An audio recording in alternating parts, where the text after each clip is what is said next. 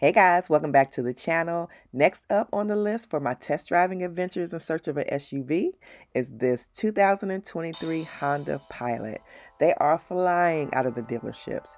3 came in on this day and 2 were already spoken for. So the dealership called me up to test drive this one and see if I wanted to take him home permanently. Let's take the tour and see what we've got. So being that this one was fresh off the delivery truck, it had not been PDI'd yet, meaning that the dealership technician had not gone over it yet with a fine-tooth comb to kind of look at it for cosmetic or mechanical issues. So it still had all the plastics and tapings on it, and also it meant that the salesman had to go with me when I test drove it, so I couldn't bring it home. So the 2023 Pilot is slightly larger than the 22 and previous models. It's been completely restyled, having a flatter nose or face, if you will, that has a larger and more aggressive grille that I really love, and it has more rectangular shaped horizontal headlights, which are full LED headlights, turn signals, and fog lights. So this is the Touring Edition. It has those roof racks at the top too there to tie things down. But the Honda Pilot also comes in the Sport Edition, the EXL Edition, Special Edition, Trail Sport Edition, Elite Edition, and the Black Edition. And also on the bottom rear, you can see the dual exhaust, and they look nice there, as well as the blacked out Pilot logo right there on the back. It still looks good. You can see it really good. But unfortunately, there are no LED tail lights, but they still look good and are very functional. When entering into the Pilot, it is a mid-size, but it is a large mid-size, and you can feel that when getting in. It's nice and roomy. When I was driving it, it had good pickup though, so it didn't drive like a large SUV. It had nice pickup, and it drove smoothly, and I really like that about it. Now the inside is very simplified, very simple, no gimmicky controls, nothing that you don't need. It's just very standard. You have a 3-zone automatic climate control with lock mode control for the back, UBA and UBC ports with a pocket. You can stick your cell phone there.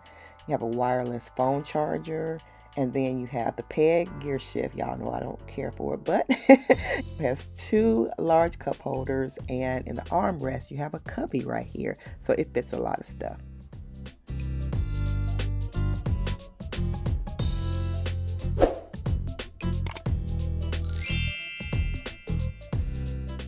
And over here in front of the passenger seat, it has a glove box, and it's a nice size glove compartment, and you can lock it. So that makes it nice, and you can lock up some of your valuables.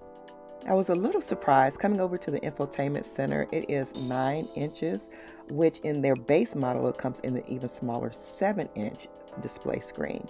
But compared to the Telluride, Palisade, and Highlander, on their top models, it comes with a 12-inch screen, but it's still nice.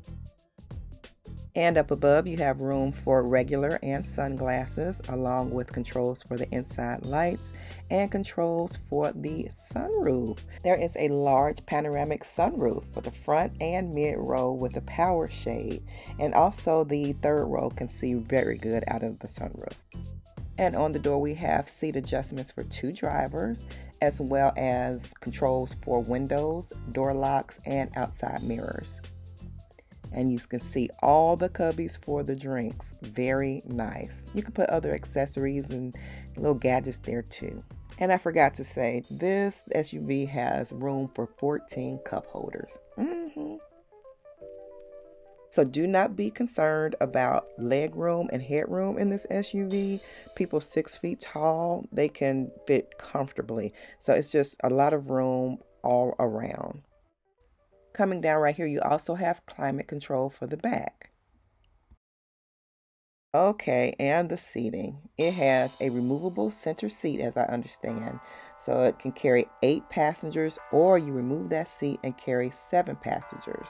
The third row can fit 2 regular size adults comfortably, or 3 smaller people, or 3 children. And I see 4 cup holders back here that can hold 32-ounce water bottles, and then 2 more cup holders.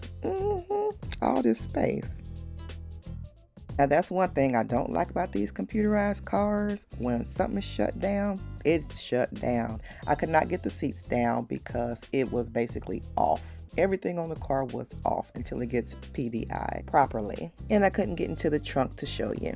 And onto the engine, which I couldn't show you unfortunately, but it has a 3.5 liter V6 engine which produces 285 horsepower and 262 pound-feet of torque. It has a 10-speed automatic transmission and gets up to 19 city and 27 highway in mileage. As I know of right now, it does not come in a hybrid version, but you can get all-wheel drive standard in the Elite and on the Trail Sport, as I understand. Front-wheel drive is standard though, but it's optional on some models. The Pilot has 5,000 pounds of towing capacity and safety cameras to see in the front and rear of the vehicle. The sticker price on this Pilot as test drove was $49,845. My thoughts on the 2023 Honda Pilot is that it was very nicely styled. I especially love that front grille. But getting in, it was very spacious, it was roomy, it was nice and comfortable. Didn't have a lot of controls that you didn't know what to do with. So if you're looking for something simple, this would be the perfect thing for you. It's big. If you need to carry a lot of people, you can hold a lot of people in here very comfortably. It drove very well, had good horsepower, good pickup, and overall, I really liked it. It's a little bit too big for me for daily use, but would be great for travel. So yeah, if you want one of these, go get one before they fly off the lots. All right, subscribe and like this video, and I'll see you guys next time right back here on Tracie's Place. Bye.